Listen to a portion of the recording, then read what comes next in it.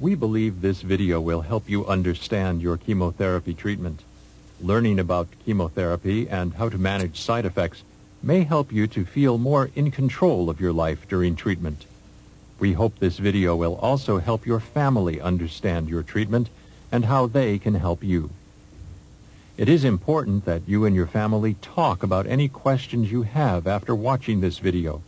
We encourage you to speak with your nurse and other healthcare team members if you have any questions about this information or if you need more information or support.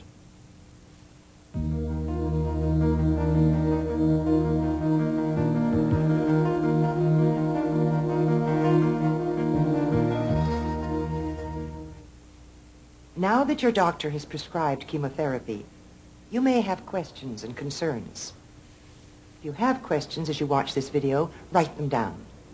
Later, you can discuss these questions with your doctor, nurse, or pharmacist. If you'd like to watch this video again, ask to borrow a copy. Let's start with a few things that people often ask about. What is chemotherapy? When and how is it used?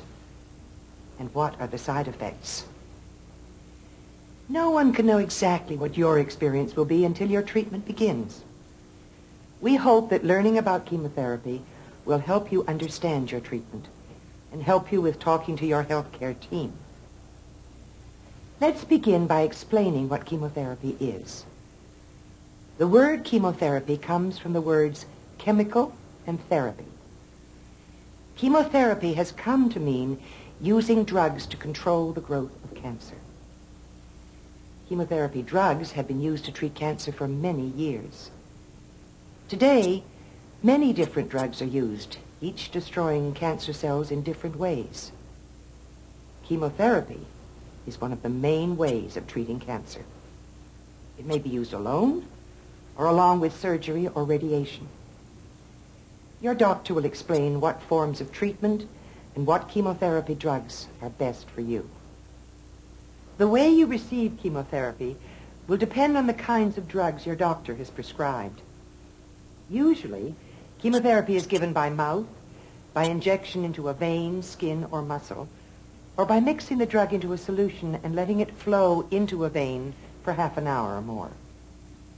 Most patients don't notice anything special when they get their chemotherapy, but everyone is different.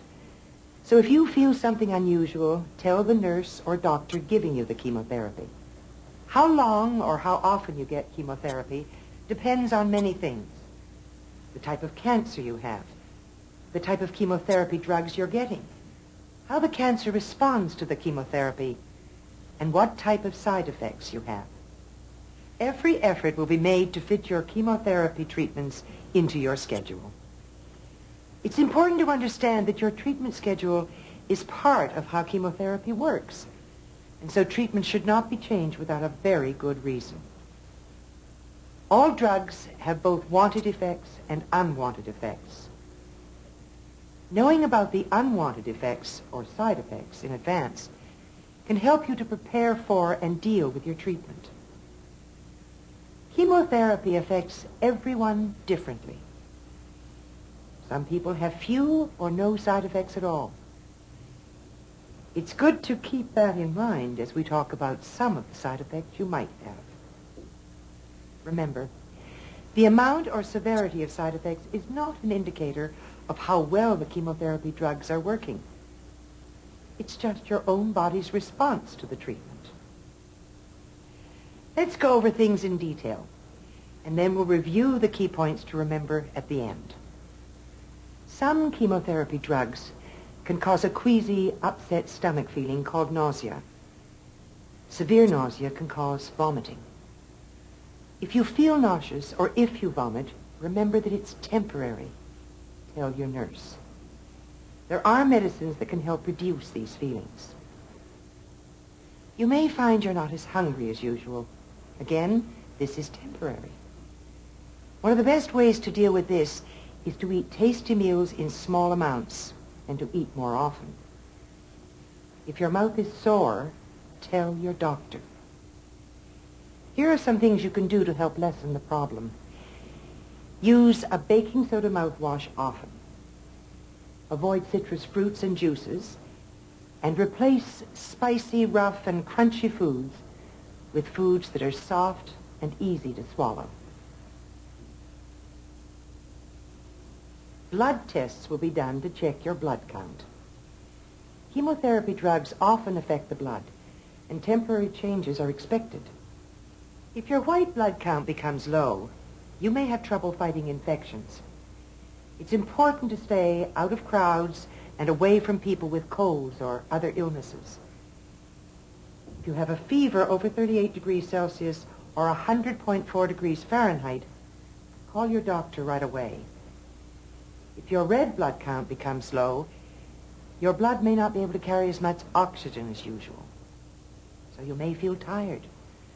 Rest as much as you need to. Try to continue your normal activities and try to eat well-balanced meals. Eating will help you keep your energy levels higher.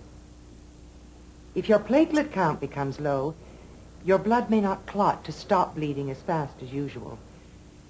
Try to avoid cuts, bumps, and bruises.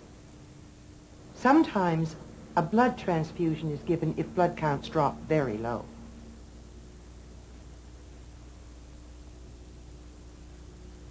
Some chemotherapy drugs affect hair cells. This can mean partial or complete hair loss. It can take 2 to 5 months, but your hair will grow back after your chemotherapy is over. In the meantime, you may want to wear a wig or a hairpiece or a scarf, cap, or hat. Ask about programs in your area to help you look good and feel your best. If you're a woman who's still menstruating, your periods may temporarily become irregular or stop, or you may have breakthrough bleeding. You may also have temporary symptoms like those of menopause, hot flashes, or vaginal dryness or discharge. Women receiving chemotherapy are still able to become pregnant. So it's very important to continue using birth control and to avoid becoming pregnant. Discuss birth control with your doctor and keep up with your regular Pap tests. If you're a new mother getting chemotherapy, stop breastfeeding. In men, some chemotherapy drugs can lower the sperm count, although the ability to father a child is not usually affected. You may wish to discuss sperm banking with your doctor, as this should be done before chemotherapy is started. It's not really known how chemotherapy drugs affect babies who are conceived during treatments. So it's very important for you to use birth control while on chemotherapy and for several months after your treatments are finished. While chemotherapy may affect fertility, it usually has no direct effect on your ability to enjoy sex. If you experience sexual concerns or problems, talk to your nurse or doctor.